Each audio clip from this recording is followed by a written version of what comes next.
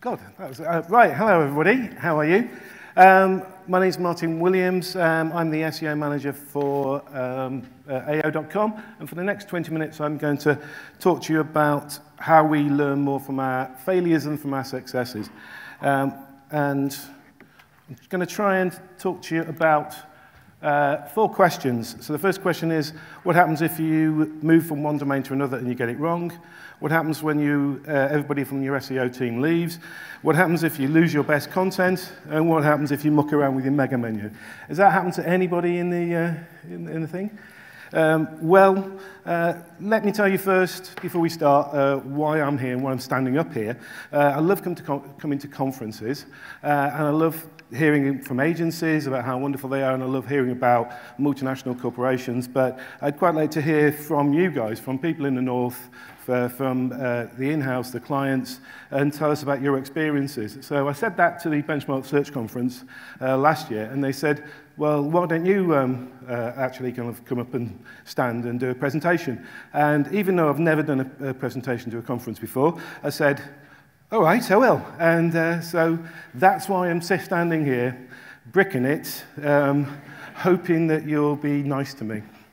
Okay, so before we go on to those 4 questions, a little show of hands. Does anybody know about AO.com? Yeah, quite a few of you. Keep your hands up if you've actually bought anything from us. Oh, brilliant, excellent.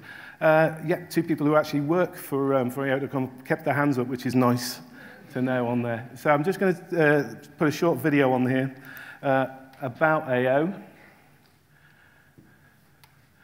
Without the sound, but you can see it.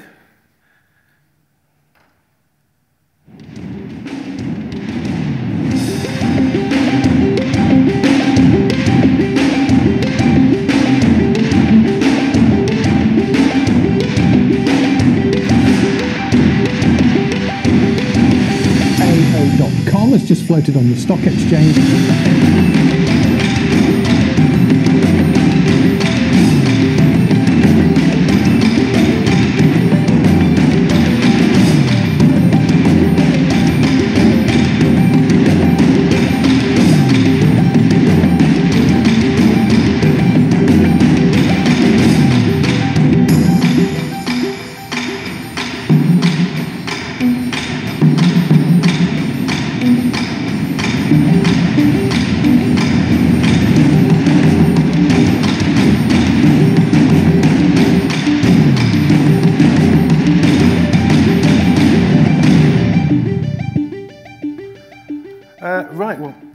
Hopefully you'll know all about AO.com now, and unfortunately it all goes downhill from here, because that's the razzmatazz finished, and it's pretty much PowerPoint presentation slides done by me for the next 13 slides.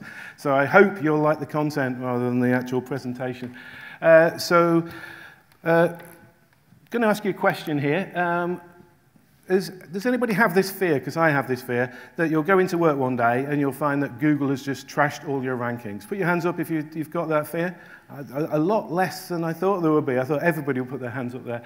Well, that happened to AO back in 2013. We were moving from appliancesonline.co.uk to AO.com. Just before that, we got hit by a penalty. And the website we were moving to, AO.com, wasn't actually cleaned properly. It had lots of irrelevant links. It had lots of, frankly, dodgy links in there. And visibility fell from 20,000 to 0 overnight. We got trashed, basically. We lost millions. It took us 3 years to actually recover. We had to do a lot of technical work to actually make sure the site was okay. We did a lot of building links and building credibility of what was essentially a new site. And then in September 2016, lovely old Penguin 4.0 came along and got us back to the actual rankings on there. So from that debacle, how did that make us stronger? Well, if you want to increase the visibility of SEO in your company, a very good way is to trash your rankings. We found it very effective. If you want to have a monthly meeting with your CEO to Tell him what you did that month to get his rankings back. Follow this particular course of action. Probably on a more positive note, it meant that we just had to be better at SEO than anybody else just to catch up, because we were 20,000, 30,000 behind everybody else. What that meant was that we had very high levels of spend and IT resource on the technical SEO side of things. We became very good at building white hat links. Some of the stuff we did back in 2015 is evergreen content and still brings us links. It's very good stuff. We also built a content capability, which in 2013, 2014 was not very well widely done on that one. We had a content team who looked at in-market content pages, and we've got 251 of those pages now.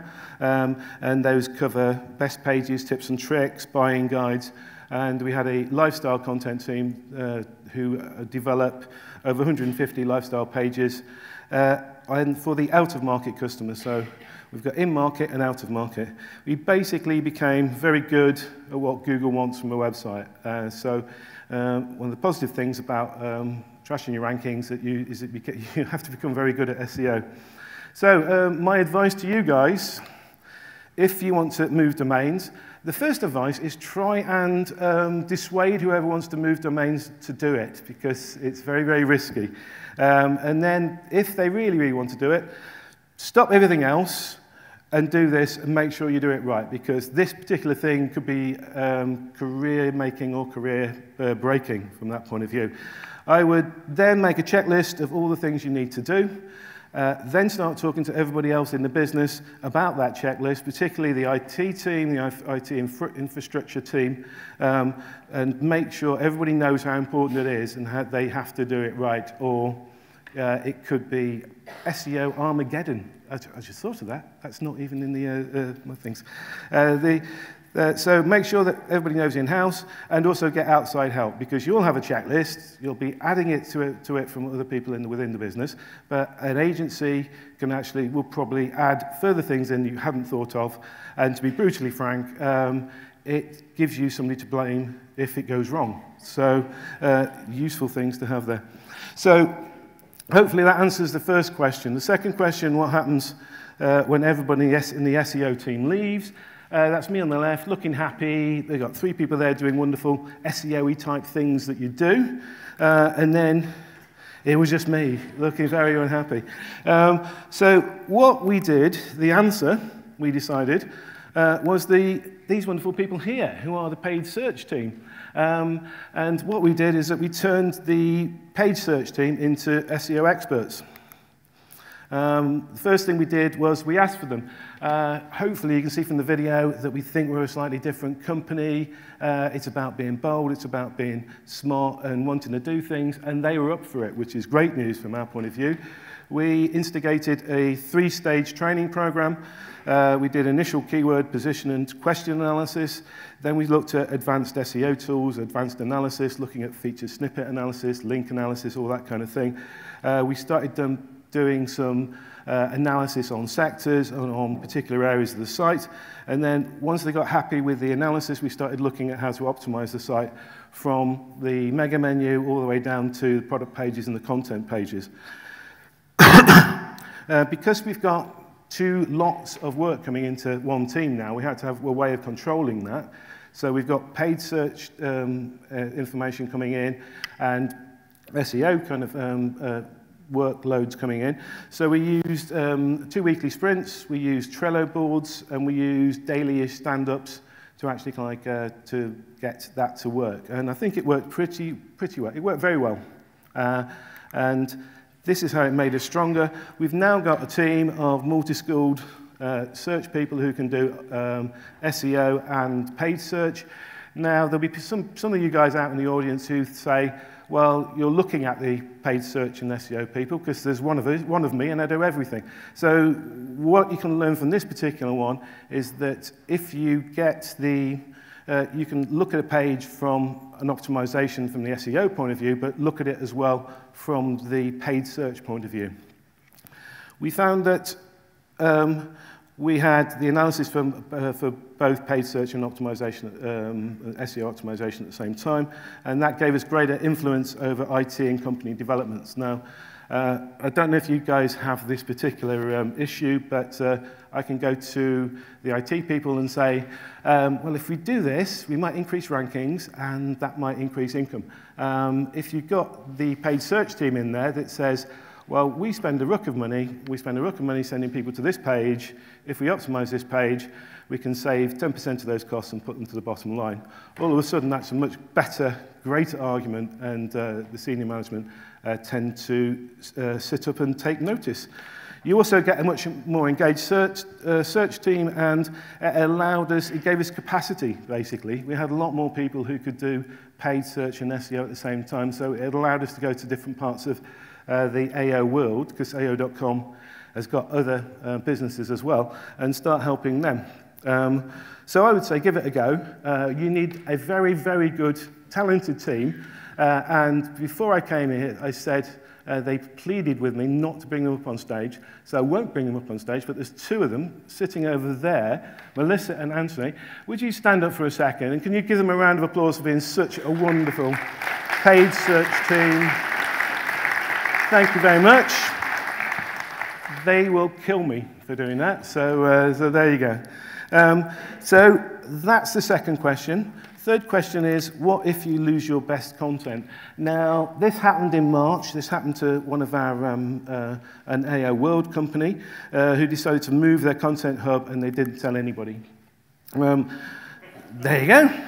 That's what happens if you move your content hub and didn't tell anybody. About a month later, they came in to ask me what I thought had gone wrong, because the actual organic search sales were dropping, and I pretty much said, where's your content hub gone? And they said, oh, we moved it. And I went, oh, okay. And so we did what we normally do, which would be we 301 redirected, we re-indexed the pages, we updated the links on the site. This is what you should have done beforehand. But it did affect visibility. So just as that was actually recovering, we started seeing the e-commerce pages losing in visibility.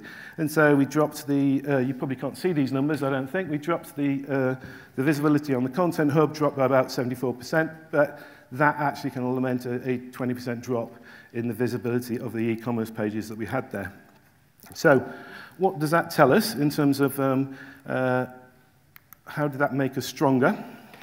Well, basically, we know how valuable the content hub is now, and you guys probably kind of have people coming to you and going, well, we spend all this time on content hubs, but you don't really know what the value is. You can use these slides to actually say, well, this gives you an indication of the value, or you can turn the content hub off like we did and see how that affects it. But on a serious note, we were looking at these pages and thinking, these are getting huge amounts of volume for us, but very little income. We couldn't see any income at all coming through. Should we be doing less of them? Now, because we've done this, we're thinking, well, actually, we should probably be doing more of them because they're making such a boost to the visibility of the e-commerce pages. We'll probably do that. Luckily enough, this kind of is another lesson to the company, and nobody moves pages now without talking to a wider audience, including me. And there was a big learning from me here, because I spent a lot of time focusing on education about SEO, which we heard about in the previous presentation, just about AO.com, and I didn't really kind of like give any education at all to the wider AO World website. So I had to increase that and actually kind of widen out the actual the SEO visibility of what people should be doing.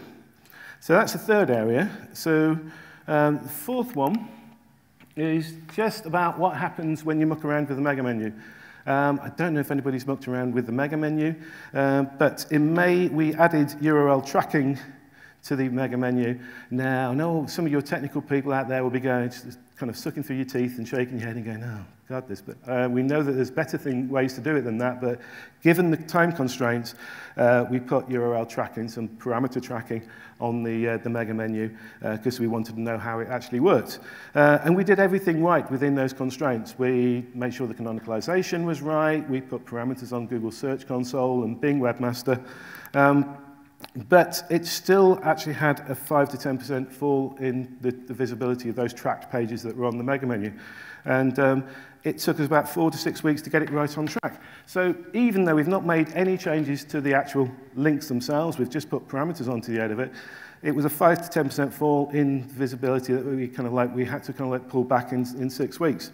So that's what it looks like in terms of the month-on-month change. So how did that make us stronger? We started to think, okay, we know how important the mega menu is for SEO, for the visibility, but just doing that little change, making that effect, means that we can actually make it into a much stronger tool for us.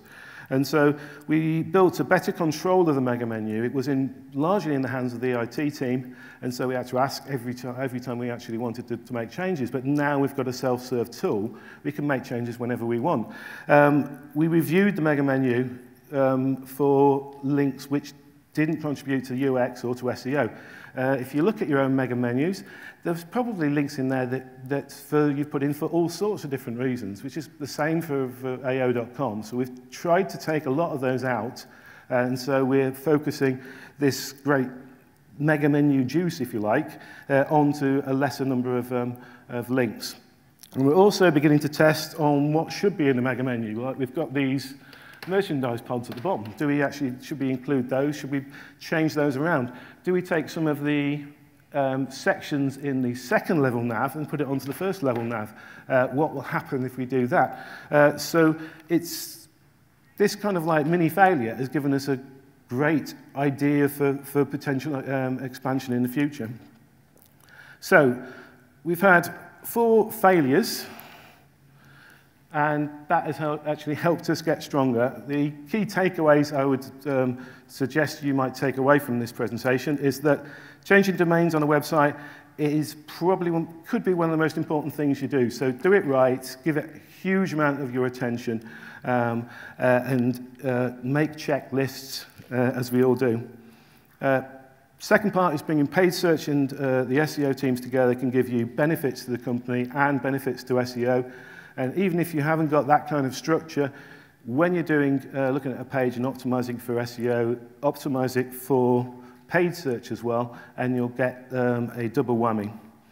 Content hubs, we found, are important to the rankings, even if they bring little direct income to the actual website. And your mega menu can be a huge tool to help boost rankings and change the way that customers navigate the site. And those are my 4 things, and thank you very much.